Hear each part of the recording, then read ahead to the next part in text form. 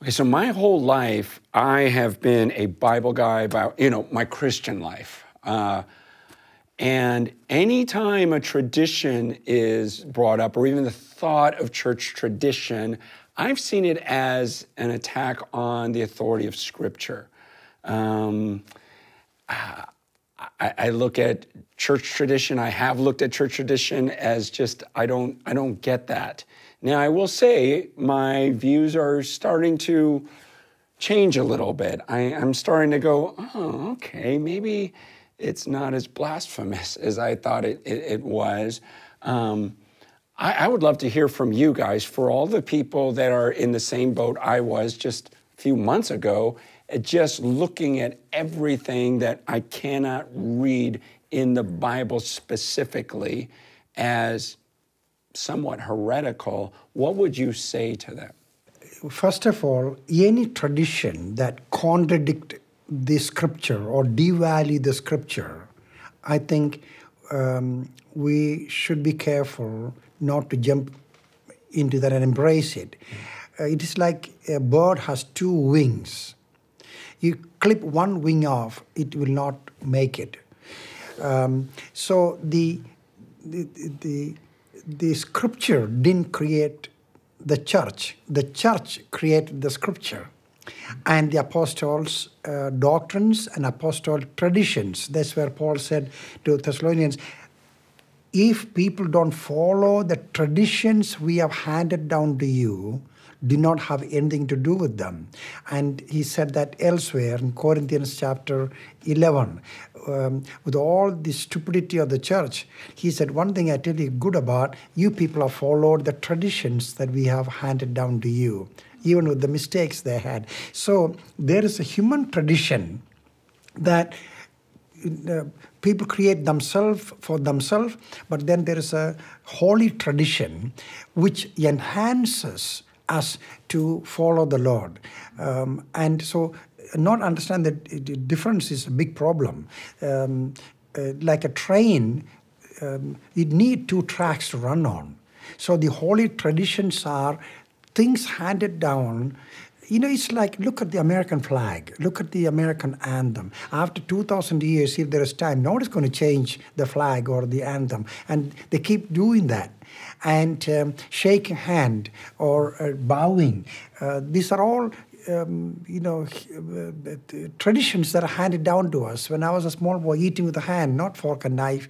But regards to following God, for us to understand the ways of God, kneeling in prayer, raising hands, or incense in the worship, or how they conduct the Holy Communion, the liturgical service. These are all traditions that are enhancing and helping people.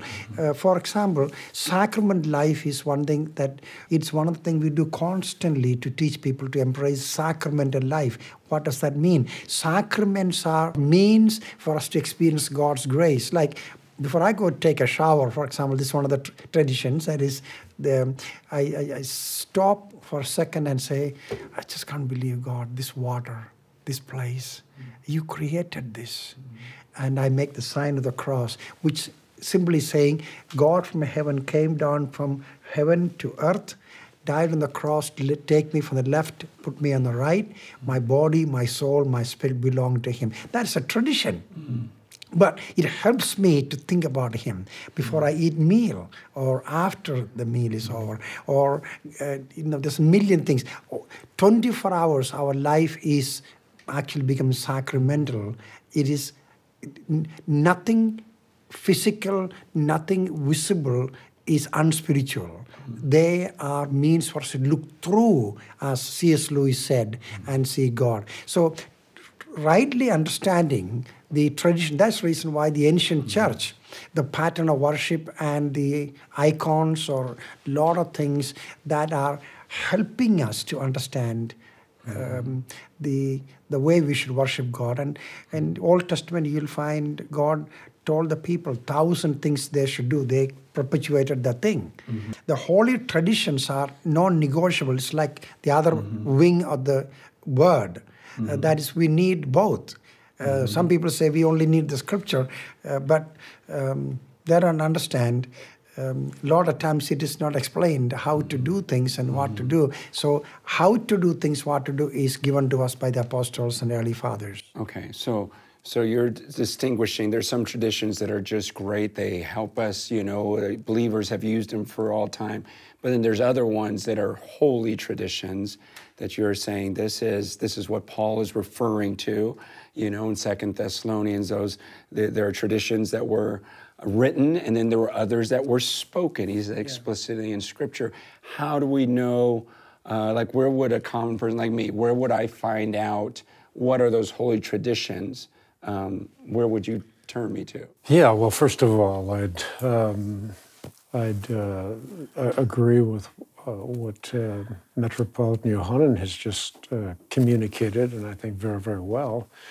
But what I would add to that is that tradition is also Scripture rightly understood, meaning that the early church did not have the Scriptures, but they had word of mouth that was being communicated from one believer to another. It wasn't just the Holy Fathers or the Apostolic Fathers, but it was the grandmas in the churches who are passing it on to their children and their grandchildren. So these are teachings of the church that are being communicated by one generation to another generation to another generation. If you only miss one generation, you lose that whole tapestry. If we fail to communicate the truths that we have been entrusted with, we fail to communicate them to our children, to your children, to my children, to your children. If we fail to do that, the whole gossamer strand of civilization becomes lost. That's why it's so important that we hand down the faith once for all, delivered to the saints, to our own children, and they to theirs. Otherwise, we lose the faith, and that is happening even now. So, but now there is a time in which the letters that are circulated in the church are formally codified in Scripture in 367 by Athanasius, and then they become widely circulated in the churches in the latter part of the 4th century and the 5th century and the 6th century and so forth. But in addition to that, you have the traditions that are passed on that can become traditionalism. Yaroslav Pelikan, a great Orthodox scholar from Yale University, I believe it is, he said that tradition is the living faith of the dead. Traditionalism is the dead faith of the living. Let that percolate in your mind for a moment. We are, as it were, dancing on the ashes of the saints who are not living vitally in their reality. Why? Because we don't know it. So the thing that I'm adding to this with respect to tradition is the tradition is the Bible rightly understood, because not only was the Bible given to us through the churches, KP rightly said, but a proper understanding of the Bible is given through the church. And that is holy tradition. It is a proper understanding, a proper reading of the Bible, which of course is logically communicated by those who are closest to the apostles geographically and speaking the same language. Now, you see, all churches have traditions. Yeah, that's right. I mean, Bible churches or any church, they all have printed the way they conduct their service. So many songs, so many prayer, then preaching, then this and that. They never change that. For all people all over, it's the same thing. But what we are concerned about is the holy traditions. That's right. That was from the beginning handed down, that like the sensing, what does that mean? That's a holy tradition. And the women covering their head in the worship, the baptism, how it is done, and the Holy Communion, how it is done, the marriage, how it is done. So there's a lot of things. So when you say Orthodox Church or the ancient church, unless we get into the details of what they do, we miss the intricacies of how they do these things. Here in the Western theology, especially in America, I mean, it's independent. You do what you feel like doing. You know, that kind of. I think that takes away from our willingness to be part of a church together. Worship. The liturgical service is so sacred because it is not individual worshiping, it is the people of God together worshiping, and angels and archangels, and we can see them, but they are present in this. It's an amazing mystery when we enter into a worship where we embrace the word and also the traditions. Well, I think there's a lot of us that have not thought that through, for one, and we just thought it was the righteous thing to do, is to study the scriptures and figure out what would be most biblical. I mean, that's what I've been doing. Now I hear this and I go, okay, this makes some sense. But honestly, I just think maybe I'm looking for cliff notes or something. I'm saying, okay, what are those holy traditions? Again, where would I find it? Is there one book with proof that tells me, look, they did this, like if you lived in the 1st, 2nd, 3rd century AD, here's what your worship experience would have been like universally. Is there some place to look and get that? Not necessarily, but what you know, when you're talking about sensing, as KP rightly said, this goes back to perpetuating what happened in the Old Testament, what happened in the early church. This is something that's passed on, and so it's not innovative. When you talk about human traditions, I mean, it's easy to look at the ancient church and saying, oh, that tradition is bad, but look at the traditions that have cropped up in the modern church.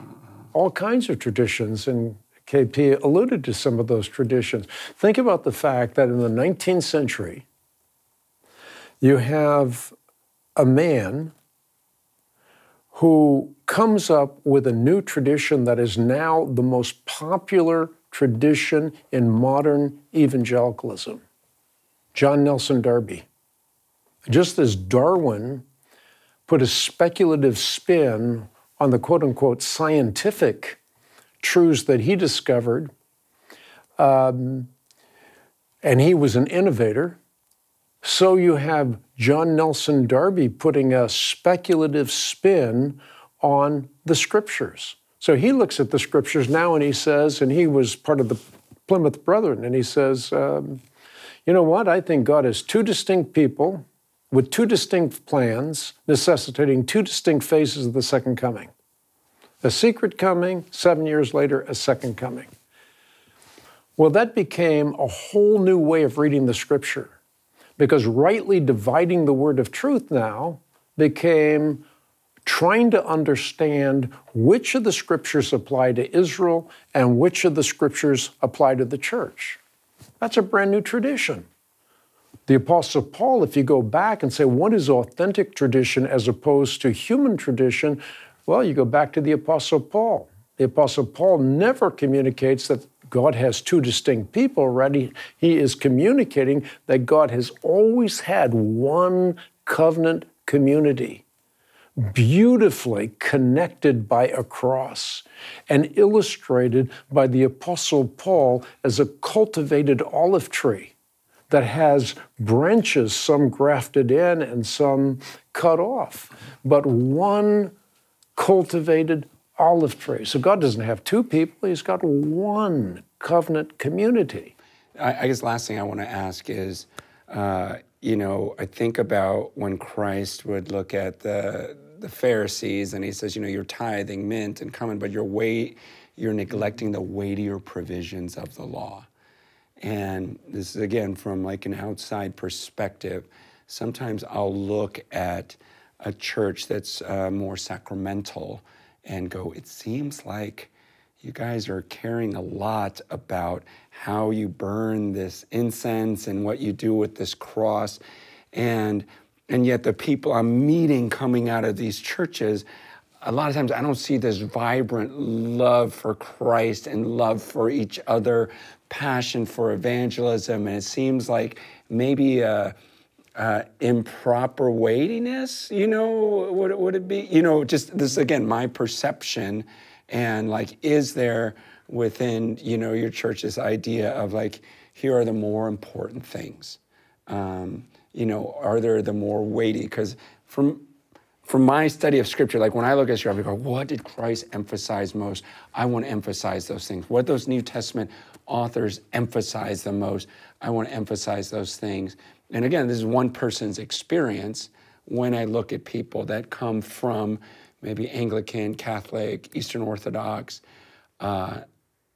My gut sense or read, I don't know what the word is sometimes, wow, you guys care very much about this dress and this and this. And I'm not saying they're not important, but it seems like there's a neglect maybe of the waiter thing. Is that inaccurate? No, I think it's right. I mean, it's what I was trying to communicate when I was trying to communicate the difference between tradition and traditionalism. Mm-hmm. I mean, I think that you can, again, tradition being the living faith of the dead and traditionalism being the dead faith of the living, mm-hmm. Where we're no longer enveloped in the treasure chest and we're doing things just en route as opposed to in reality. Mm-hmm. But think about some of these traditions that are so critical. They're like three braided cords that are woven together that so much of the church today has neglected, in fact, relegated, that's just tradition. Mm-hmm. Think about fasting. Mm-hmm. How significant is fasting? Jesus didn't say if you fast, he says, so when you fast. Mm-hmm. And he says, by the way, when you fast, don't disfigure your faces to show men you are fasting, then you have your reward already. Instead, wash your head, put oil on your head, and don't make it obvious that to people that you're fasting, then your Father who sees what is done in secret will reward you openly.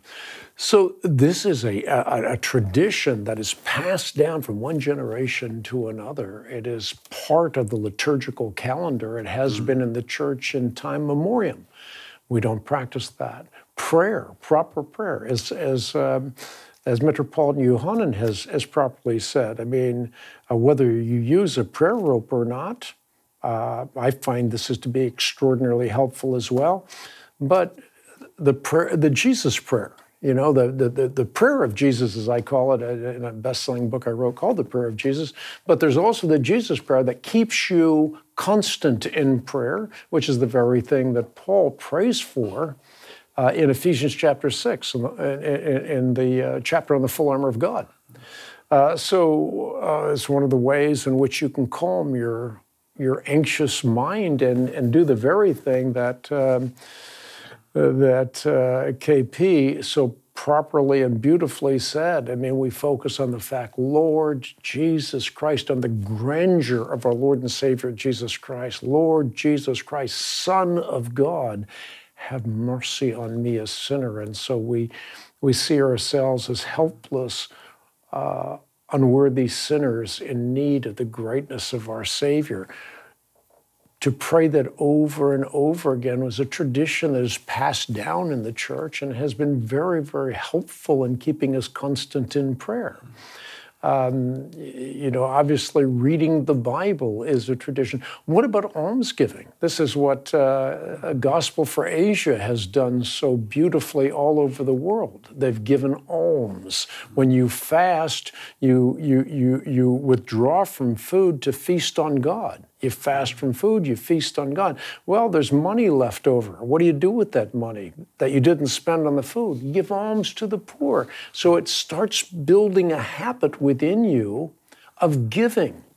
And Those are traditions that all have a root in Scripture. They're grounded in principles of Scripture. So perhaps you cannot trace the origin directly by connecting the dots from A to B to C to D and so forth, but these are traditions in the church that have withstood the test of time, and they're all traditions that ultimately have validation in the Scripture.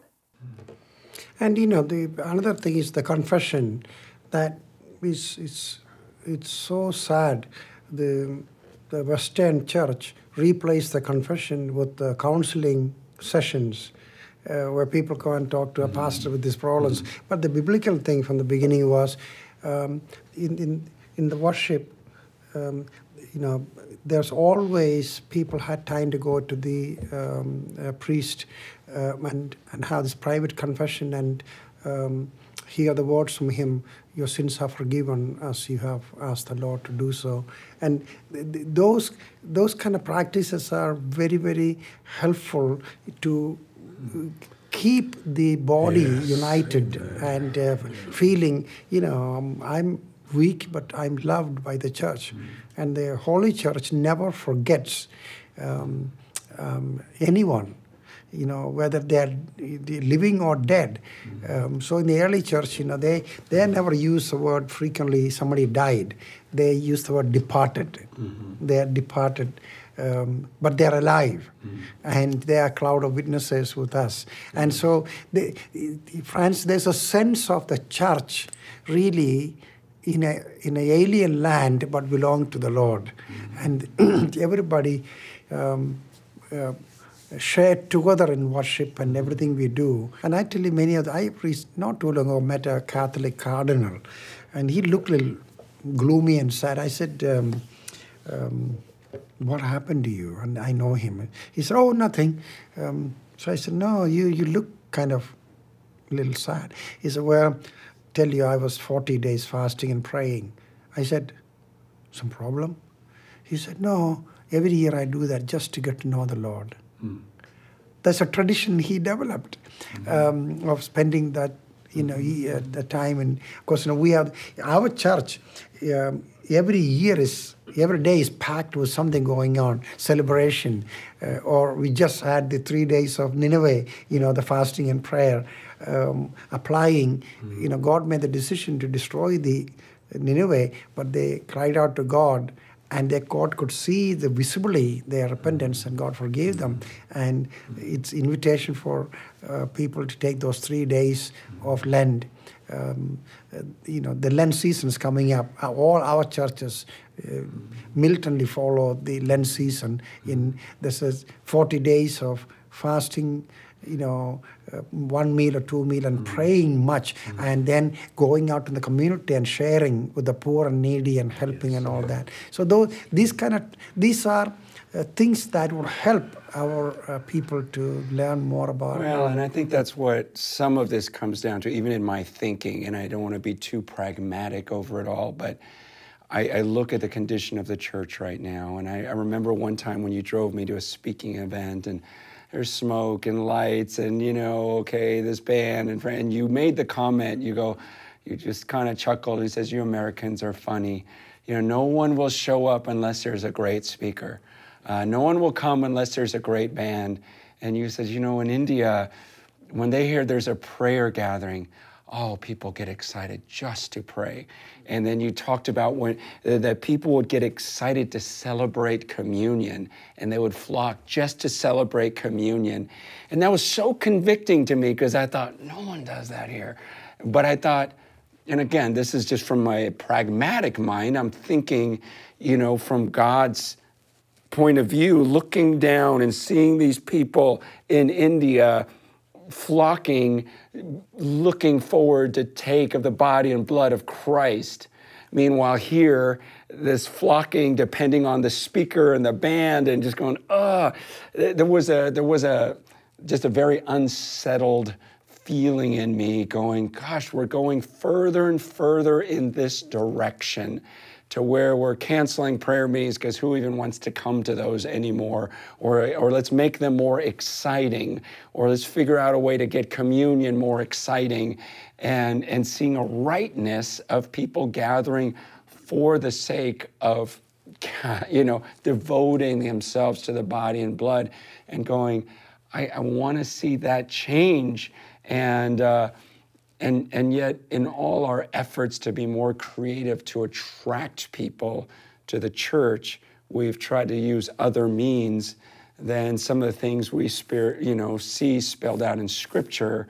And what I'm hearing from you both is there are also these traditions that were passed down, and the idea of them it was to preserve and to keep us pointing to Christ and his incarnation and his resurrection, rather than getting caught up in some of these other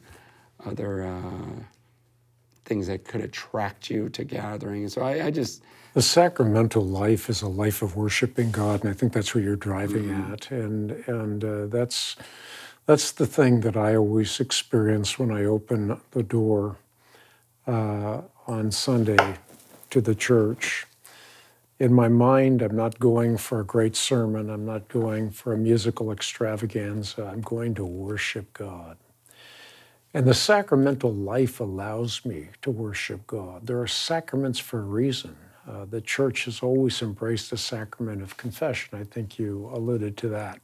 The sacrament of confession is not, it's been prostituted and added to in many ways. So now you have a little booth, and the curtains open, and there's a priest in there. There's a priest that you confess to. And well, true sacrament of confession was never confession to a priest. The priest was the witness of your confession to God and became the counselor for you. But that became a way of confessing your sins, knowing he's faithful and just, will forgive your sins and cleanse you from all unrighteousness.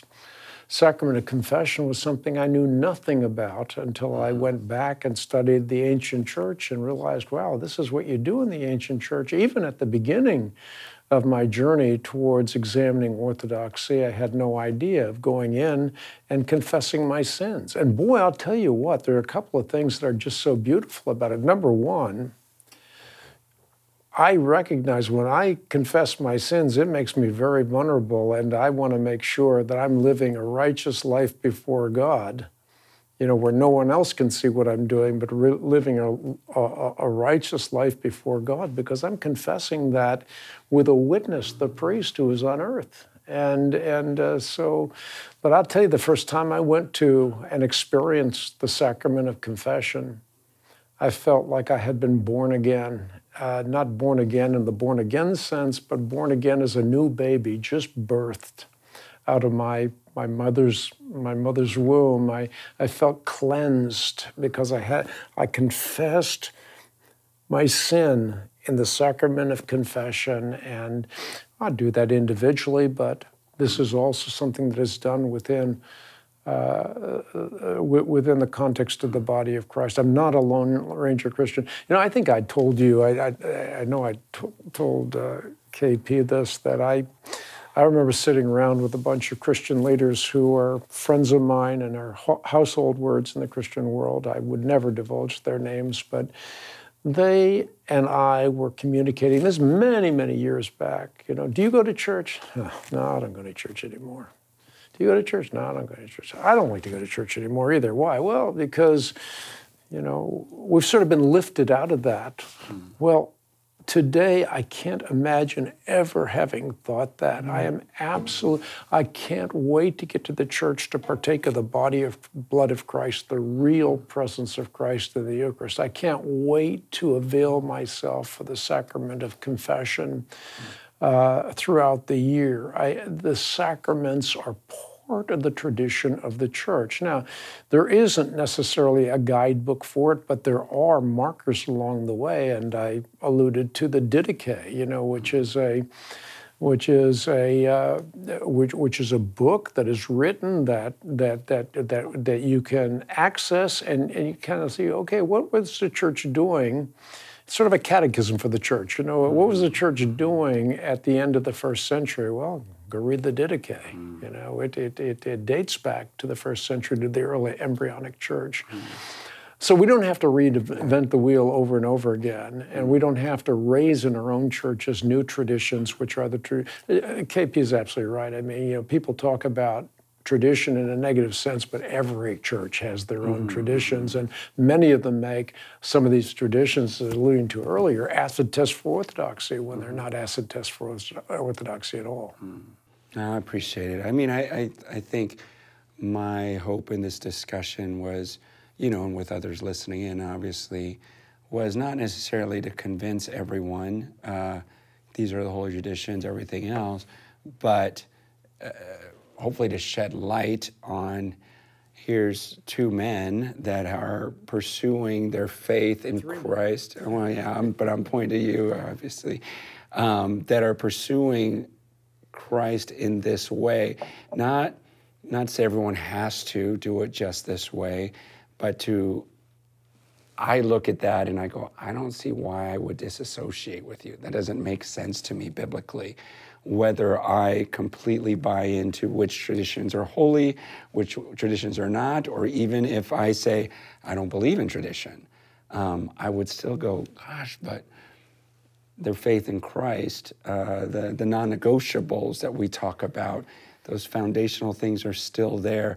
I guess I'm just saying, we're so quick nowadays to point one thing out and say, okay, everybody disassociate with him or him because he does this.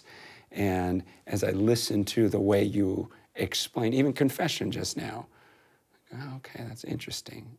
I'll need to research that a little bit more. That does sound refreshing. It does sound like a great tradition. It's a sacrament. Yeah, sacrament. Okay, and again, I'm learning all this myself.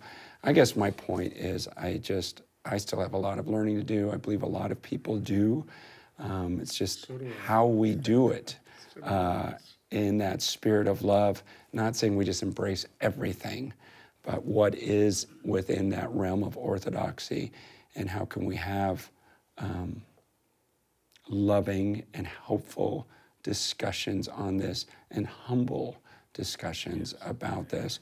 And thanks for your time. I know you're both extremely old, so there's not that much time, and so you giving that to me is great. So, thank you, Francis. It's a blessing.